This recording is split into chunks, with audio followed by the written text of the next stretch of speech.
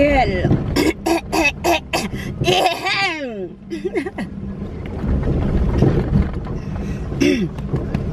Jamani, sina corona, sina corona. Sasa haya kifua kikavu. Bora mambo, karibuni tena kwenye channel yangu. Mimi ni your girl. Najua nimepotea. It's been a while, yeah, but ndo maisha. Hey! Ndio 2020 mimi nilisema I am ready for what 2020 is going to bring. But I was not ready for coronavirus.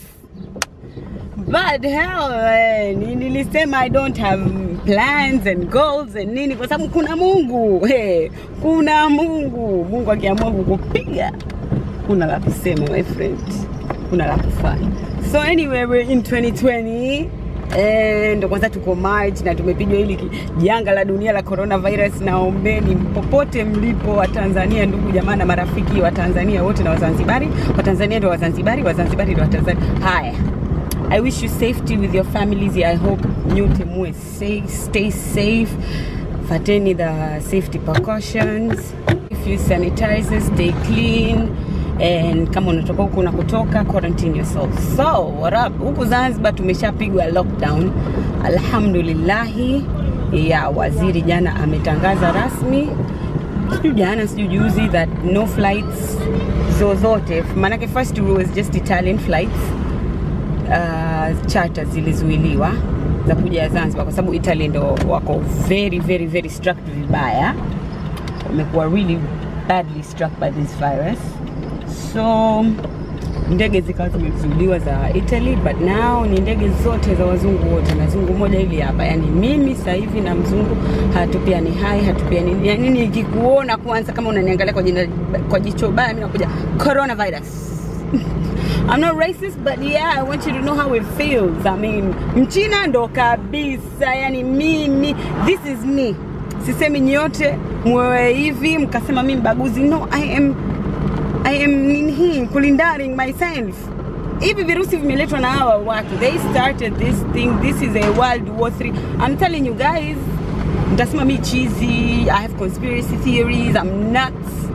But this thing ni World War III, that's what I believe. I mean, I'm the kind of person who does a lot of research, documentaries. Napenda sana kuangalia documentaries. I don't know, nimerithi hicho kitu from my parents, I grew up with it.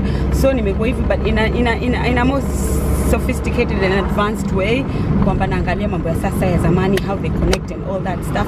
Na hii virus imekuja, wa China wametengenezwa na wa Marekani au wa China wamejitengenezea mwenyewe. I don't know what happened, but it's that whenever these people waki create something and then wakitupa huko juu angani, in the sky, in the universe huko juu au ma satellite yao, shit goes down.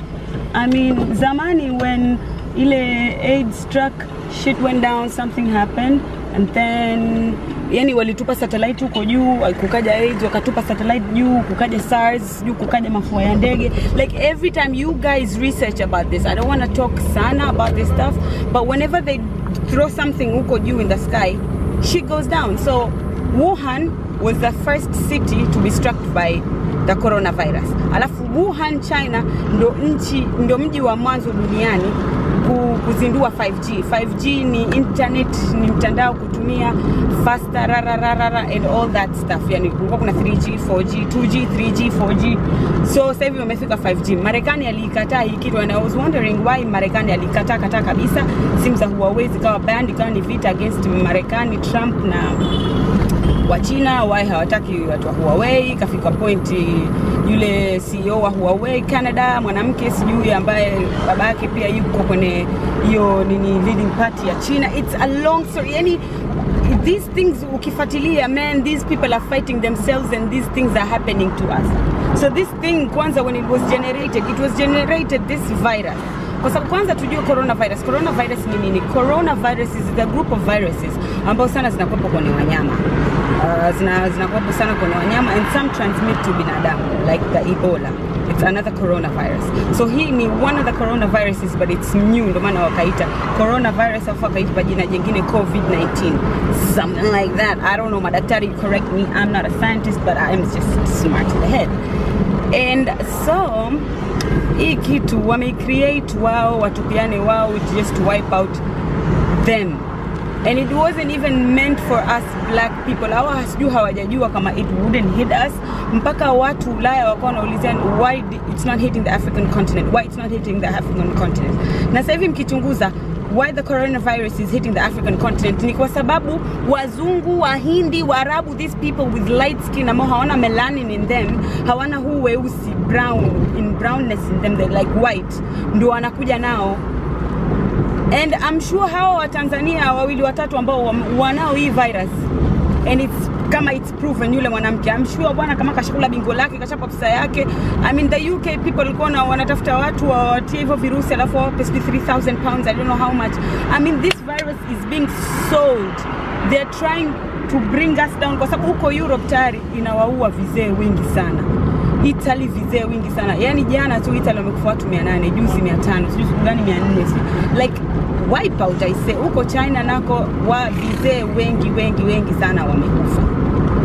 So I'm so glad anyway, coming back to the point, I'm so glad kwamba minister wetu Hamid tourism and all that stuff, heritage, amesema kwamba our borders are shut. And yes, our borders are shut. I have proved it. Mimi ni mtu wa kupenda kukaa beach mpaka saa 6 usiku, nimekaa beach mtani kwetu. Askari wamekuja wakatuambia kistaarabu kwamba you're not allowed to stay in the beaches anymore. So like Zanzibar is like fully protected, but I'm wondering why the borders have not been shut in Tanzania. I don't want to get deep into that. I don't want to get into trouble. Lakini we should, kwa sababu bwana hivi virusi vinaletwa na hawa watu, and these people are trying to wipe us out. And we should understand kwamba wa Tanzania, we're not in good terms with the Americans, and the Americans, I'm sure they started this. I'm sure. I have the freedom of speech. I can say whatever I want. Mkisema conspiracy theories, whatever. Lakini look into this. Who started all this? Where did it first hit? Imeanza kuwaua kina nani? Mbona imeanza kutufika sisi mwisho? Na imetufika sisi mwisho, basi let's snap into life. Like ona Zanzibar sasa tunaishi. Like kuna quarantine, lakini just self quarantine ile ya kusijui niseme quarantine, yani just self awareness sana. So kama mimi nimejiquarantine sasa hivi kazini wiki nzima. Boss wangu ananipigia simu like, "Hey, what happened?" I'm like, "Boss, I'm working from home. Mean to me email too. I'll just work from home." Kuna coronavirus, najiquarantine, and I had chickenpox. Look, my immunity is very bad. I was born 7 months premature with a lot of complications. So my immunity is really low, and whenever I go to the hospital, ni mtu wa kuangalia blood cell count yangu mimi. So my white blood cell count is actually very low. And when these kind of things happen, I get sick. And so at this age, nika realize, yeah, it might be. Kwa sababu nilipoingia mafua ndege nilipigwa na chickenpox pia. For real, yeah. That time nilikuwa sijui namaliza form 6 or something like, yeah, kitu kama hivyo.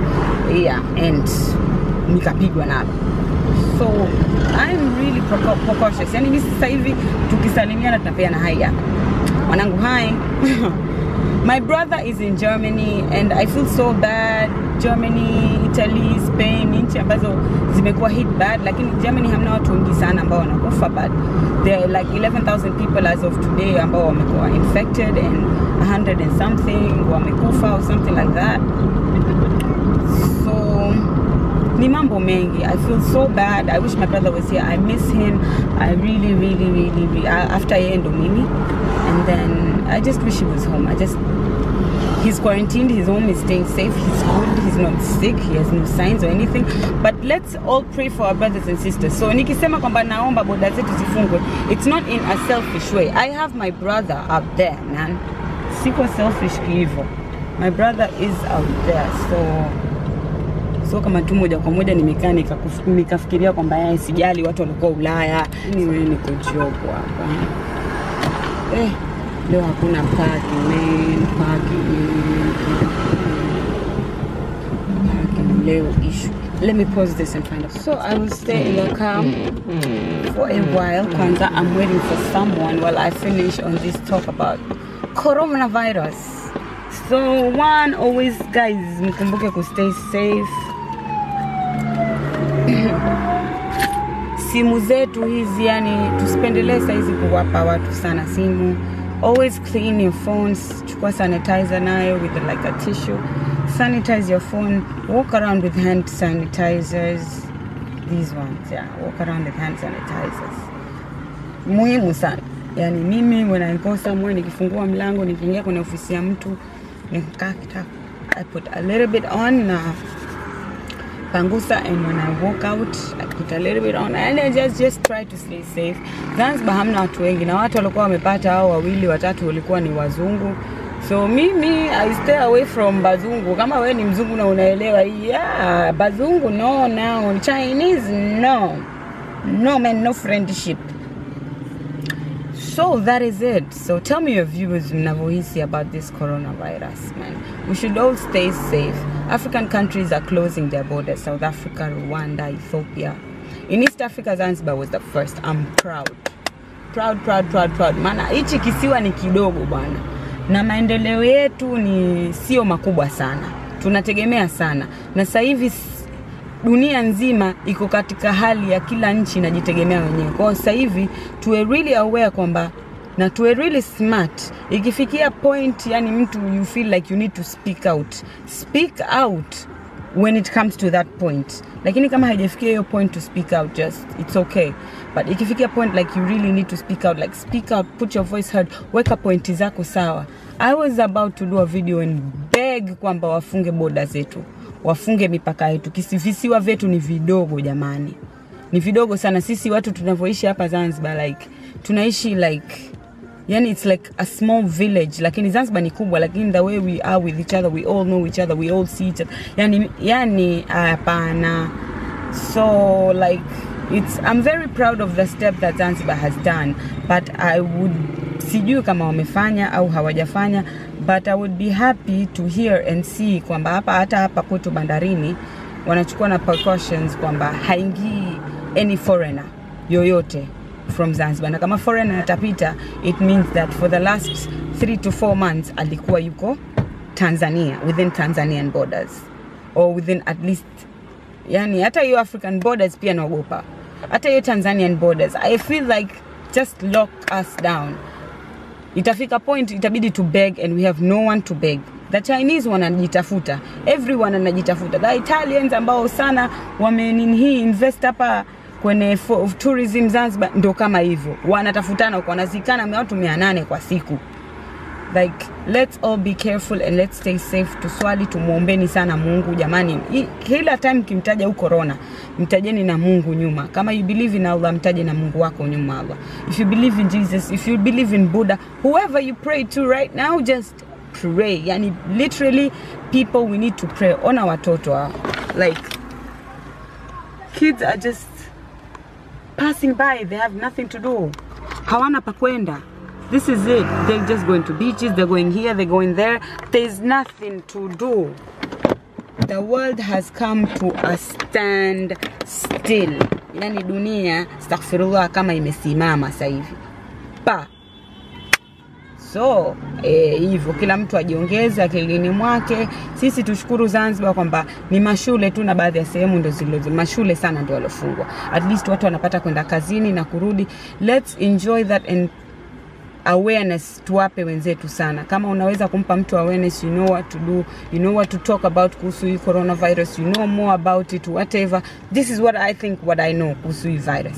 It wasn't meant for us black skinned people, but I'm pretty sure what I geologically, what I tengeneza, what I manufacture, what I treat, they'll alter this virus. Kwa sababu the Australians have already proven it kwamba it's man-made. They made the virus. There are few countries mbali na Australia that have shown and proved kwamba this virus is made. Watoto wanazurura tu, I say. Hey.